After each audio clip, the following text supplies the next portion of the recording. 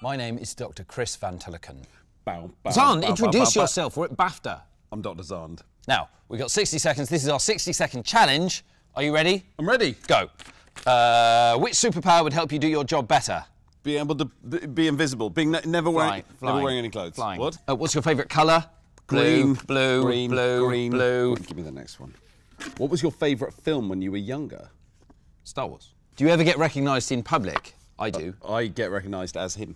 Yeah, because I'm more famous. If you were stranded on a desert island, what film or game would you take with you? Like a boat.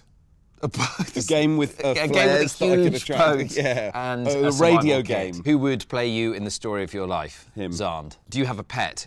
We used to have a pet. Oh, I do. I have a cat. I have a cat called Winston. Chris has a dead cat and a live cat. And Xand has a dead tarantula called Doug. If you could go anywhere, where would it be? Home to bed, usually. Yeah. That's the best Can we thing. go now? What musical would you want to star in?